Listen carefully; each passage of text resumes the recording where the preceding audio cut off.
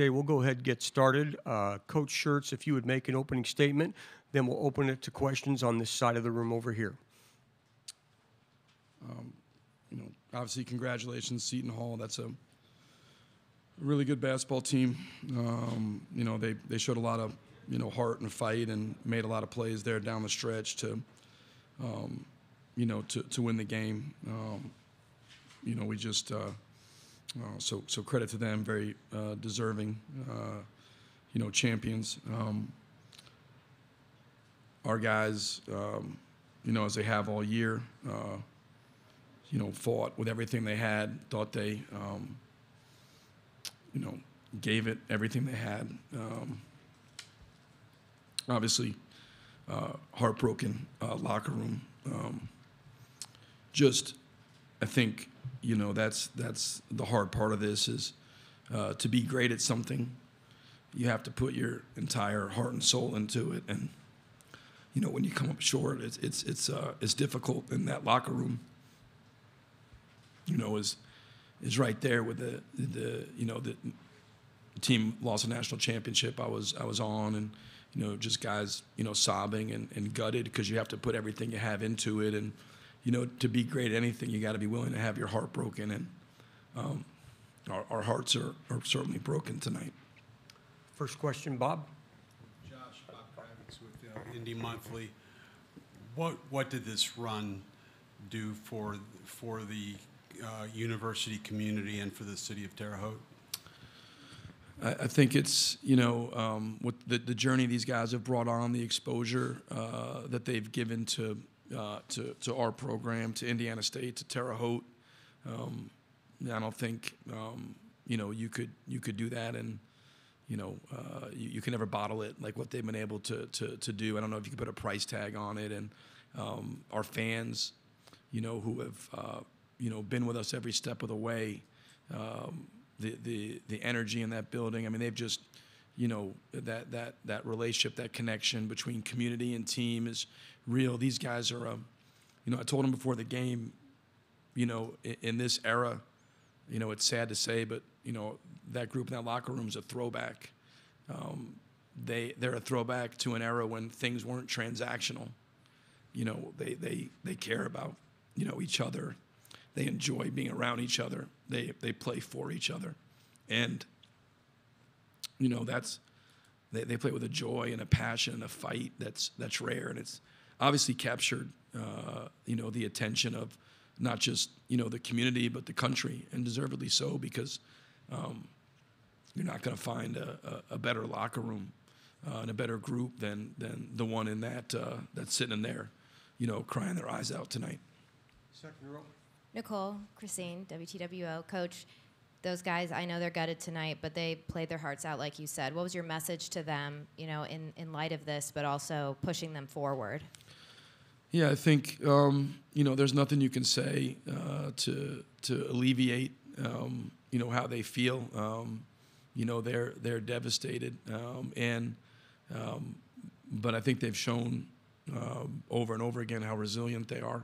And I told them, if you can't end a season with a championship, this is exactly the type of locker room you want to end a season in, where guys can't pick themselves off the floor. They're crying.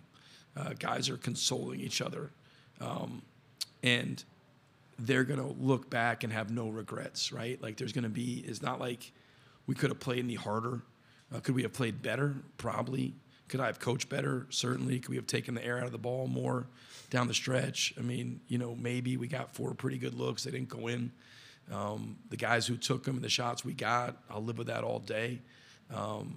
But if you're not finishing a season, hoisting a championship, and only 2 teams do that, you want, as a coach, to be that locker room when you walk in and you see, because that just how much guys care and how much it means to them. And when time gives them a chance to heal a little bit, no one will walk out of there this season with regrets about, hey, we could have given more, we could have done this, could have done that. We emptied our tanks as a group.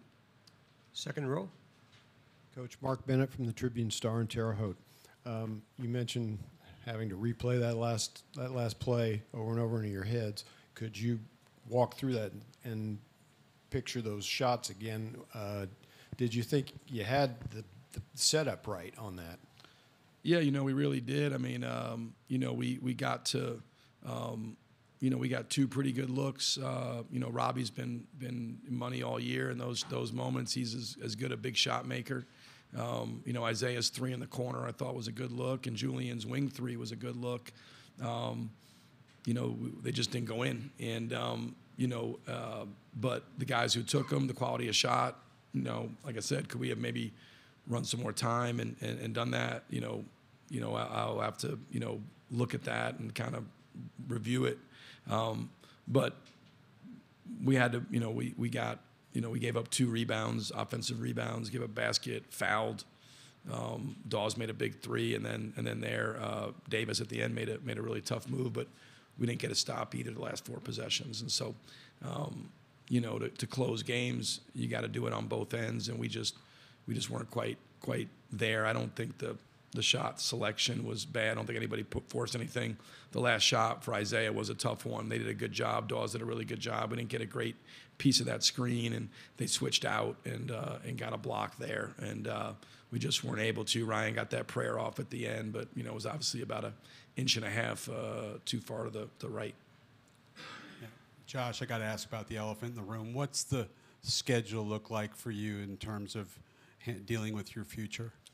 Yeah, I mean, obviously I'm not going to, do anything, but it'll be in the next, I'll certainly sit down and I'm going to probably not sleep tonight, but certainly try to have a decision in the next, by the weekend for sure, on what's going on. And don't want to leave, it's been a great run, and I don't want to leave anybody twisting in the wind any more than they've been. So I'll get to that, but tonight's not the time. That's why I didn't want to do it in the season, because it's too emotional. There's too many things pulling at you. I want to have a chance to decompress, turn my phone off, and sit down and think about what's best for me. And certainly, these guys all have decisions to make as well.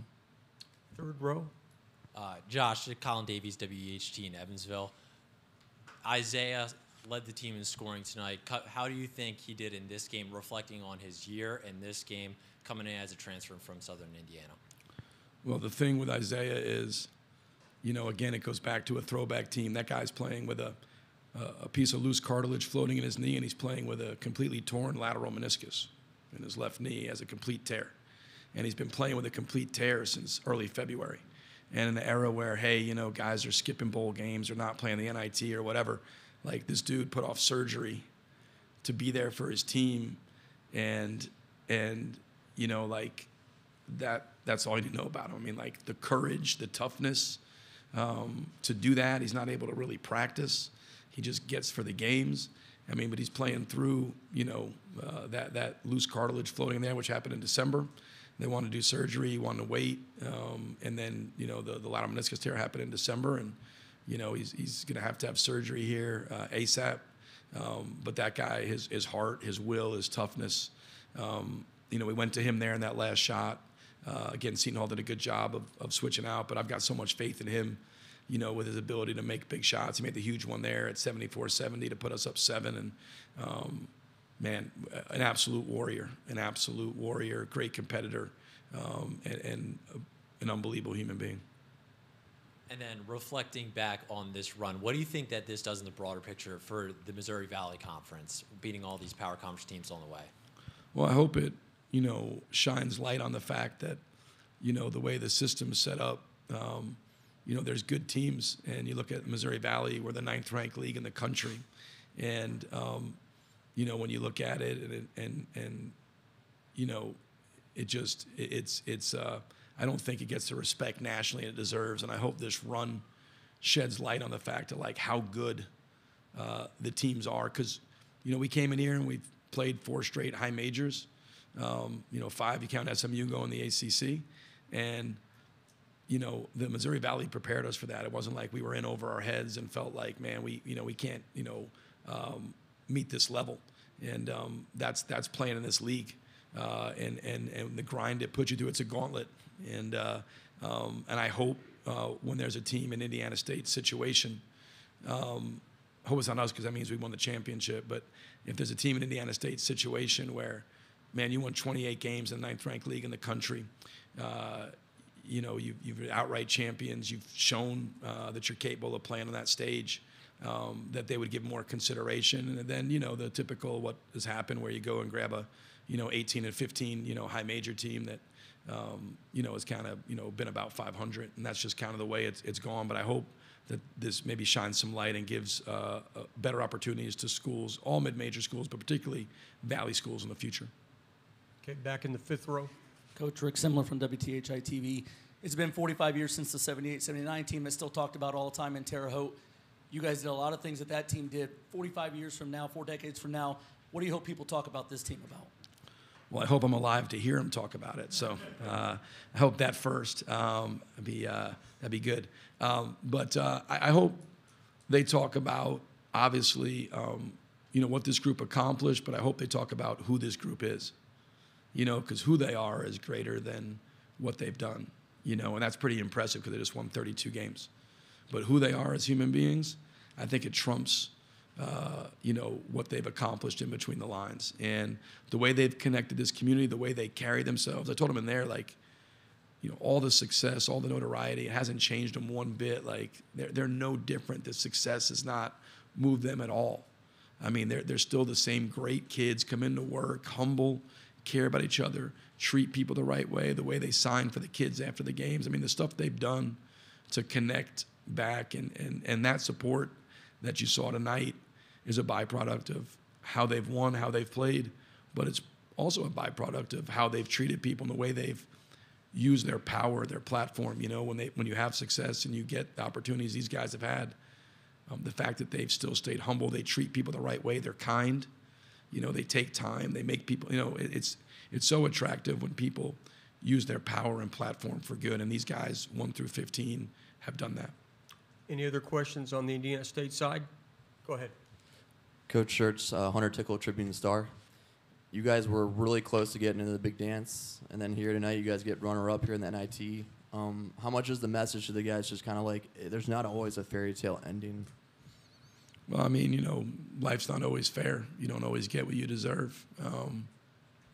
That's a hard lesson of life. Sometimes you deserve something and it doesn't happen for you. And the key is not to allow setbacks to prevent you from opening up your heart again. Just because you go for something and you get your heart broken and it doesn't work doesn't mean that you don't try again. That's the key, is to continue to put yourself out there, to put yourself into it. And I mean, we put everything we had in this season. We had some heartbreaks. I mean, certainly the Drake game, tonight, not getting in on Selection Sunday. But that's where I think, I told the guys in there, I'm a better person for having gone on this journey with them. We always talk about, what is the chase building in you, right? You're chasing these things. And it's really, you get them or you don't. But it's what is the chase building inside of you? And in these guys, it built resilience and toughness, and it built an ability to be willingly and gladly a part of something bigger than yourself. For me, I'm inspired by their resilience, their fortitude. I'm inspired by the way they handle success. I'm inspired by the way that they sacrifice and give up for each other. I'm inspired by the kind of teammates they are, the kind of human beings they are. I'm better as a man for having been a part of this team and this journey. Coach, thank you very much. Wish you the best of luck. Appreciate it.